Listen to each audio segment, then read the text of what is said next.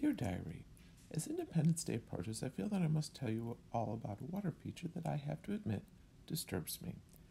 It is a medium sized, water filled glass box, for lack of a better description.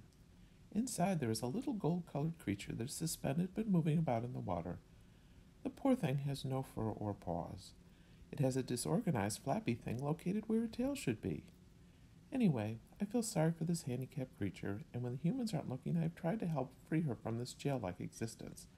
I think she might enjoy swimming in one of my ponds. Anyway, the humans always seem to walk in when I'm trying to help, and they get cross with me and tell me to leave my sister alone.